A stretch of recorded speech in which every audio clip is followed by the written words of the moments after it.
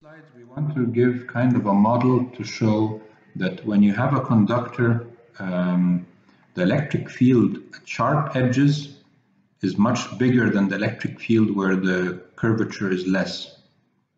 So this is, for instance, the kind of conductor we want to study. We want to prove that the electric field is stronger at the sharp edges.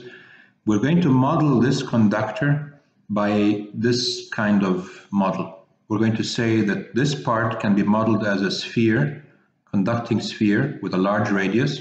Then we can make a very thin conducting rod here that connects it to another conducting sphere, but of a smaller size. So the smaller sized conducting sphere will be the analogy of the sharp edge, and the large conducting sphere would be an analogy of the part of the conductor that has a small curvature. So if we can prove here for this problem that the electric field in this region around the small conductor is larger than the electric field around the larger conductor, then we would have kind of made kind of this nice model that can prove this idea that the electric field is stronger at sharp edges.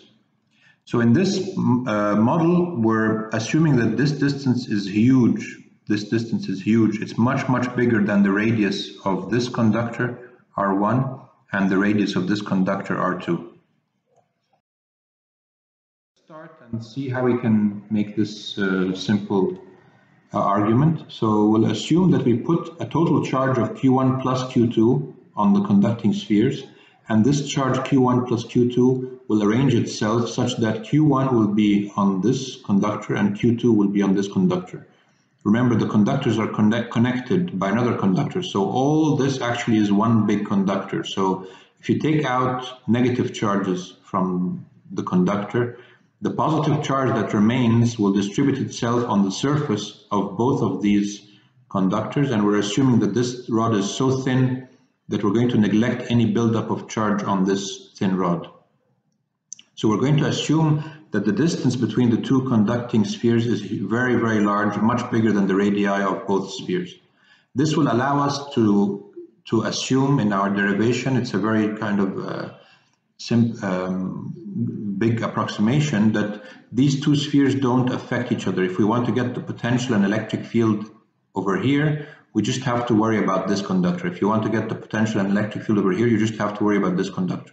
That's kind of the model we're taking. It's a simplistic model, but let's see what it will give us. So what we're after then is what? We're after what's the ratio of the electric field E2 at a point just outside this conductor to the electric field E1 just outside this conductor. We want to see what's this ratio. If we're able to show that E2 is much bigger than E1, then this shows that the electric field where the sharp edges happen, then it's much bigger than the electric field where you have not so sharp edges or low curvature. So the key to solving this problem is to think, what is the electric potential everywhere? We said that we're going to consider the two conductors to be so far apart that we can consider the charge to be uniformly distributed on this conductor, and here it's uniformly distributed. So when we talk about this conductor, we can completely forget this one, and we will talk about this one, we can completely forget this one. Of course, this is a big assumption, but let's just make this assumption. So that means that the potential at the surface, we've solved the problem of a conductor, and we showed that the potential at the surface is kq over the radius. And this is the same thing, the potential at the surface is kq over the radius.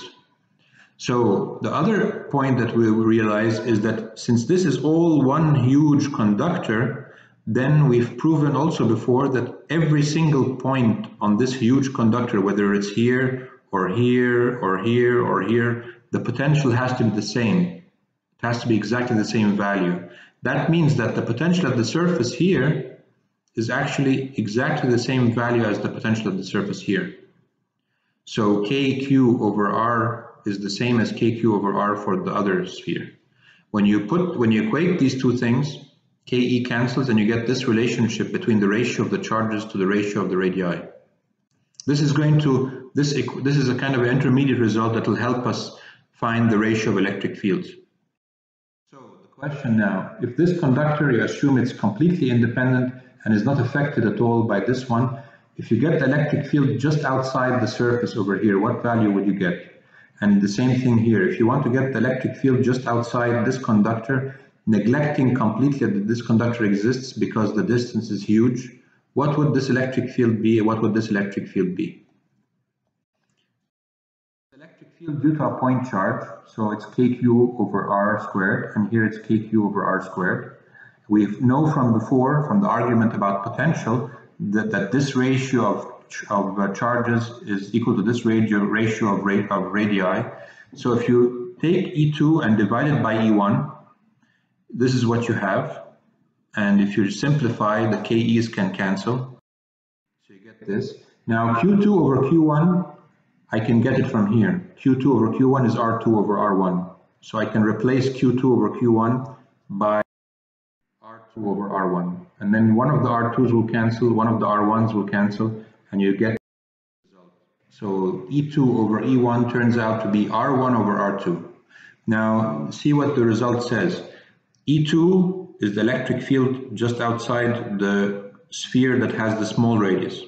E1 is the electric field just outside the sphere that has the large radius.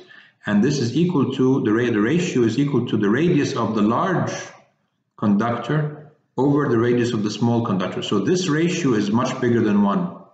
So that means that E2 is bigger than E1. So we've kind of proved in a simplistic model that the electric field just outside a conductor that has a small radius is much bigger than the electric field just outside the conductor of a larger radius, which is kind of trying to prove that the electric field at sharp edges is bigger than the electric field where at parts of the conductor where the curvature is not that big.